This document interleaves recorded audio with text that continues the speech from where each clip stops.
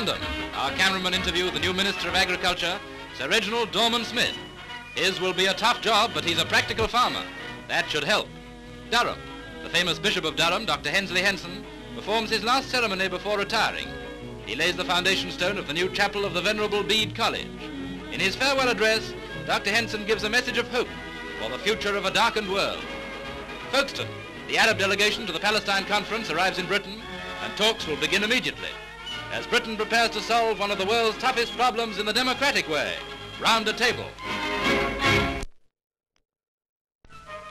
The old